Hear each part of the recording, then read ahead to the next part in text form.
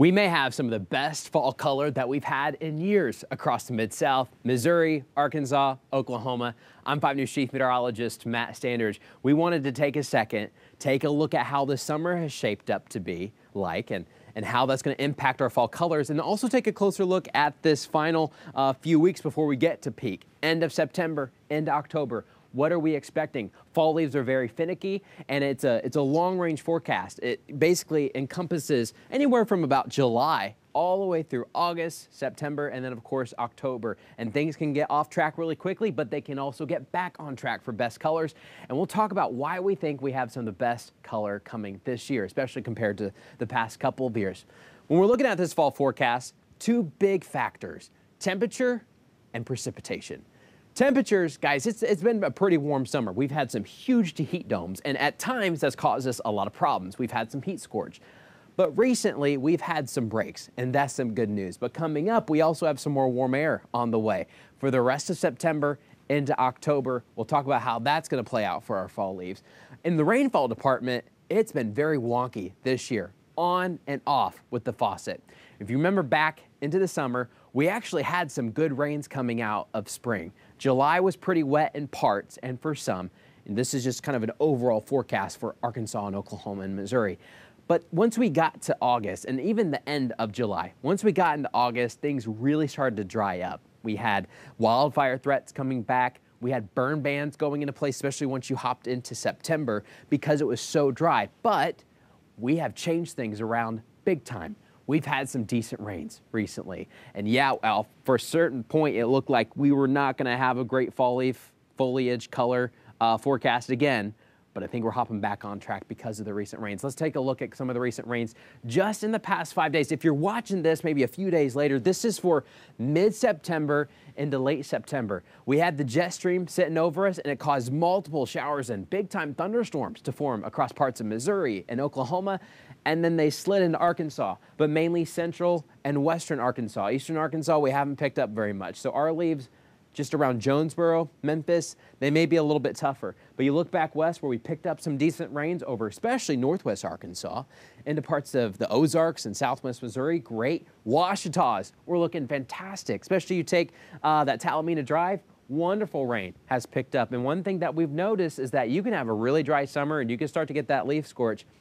But especially in late September, early October, before we get to peak, if you can get at least one really, really good rain with multiple inches, it can really fix things up. Yeah, you still have a couple leaves that kind of died out, but you can get the other leaves back on track that were impacted so far yet. Also had some good rains on the eastern end of the Boston Mountains. Once you get north of Conway, where the mountains start to eventually decrease in their stature a little bit.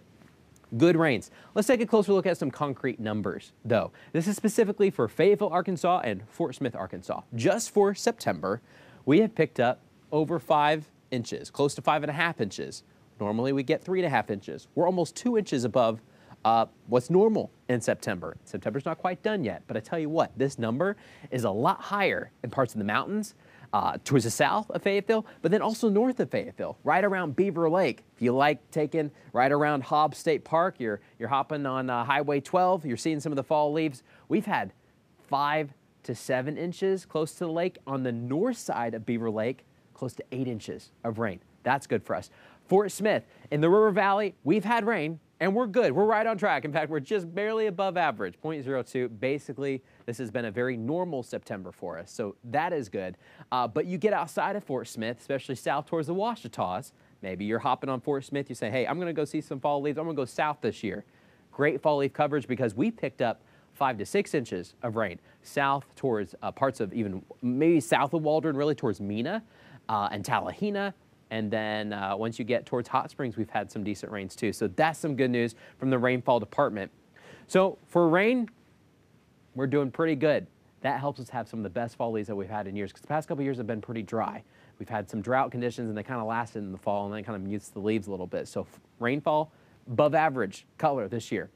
But let's now talk about temperature, because temperature really impacts the speed. Now, if you get super hot temperatures, you can get the leaf scorch, but with slightly warmer than normal temperatures, you just kind of slow down the process. So what we're kind of thinking right now is that we are on track to have some of the best color we've had in years, but it's just going to be a little bit slower, close to average, but maybe a week slower. And especially that takes place in southern Arkansas, northern Arkansas, slightly warmer conditions in October. I think we're going to be okay, but northeast is going to be much warmer than normal. That may slow their leaf progress down. And so how is that going to impact us? Well, so far we've seen stray leaf color across Arkansas and Oklahoma. It depends on the species too. Some species just turn faster than others. And so you do see some of those pops of colors in the forest, but the vast majorities of trees are still green and maybe slowly starting to change.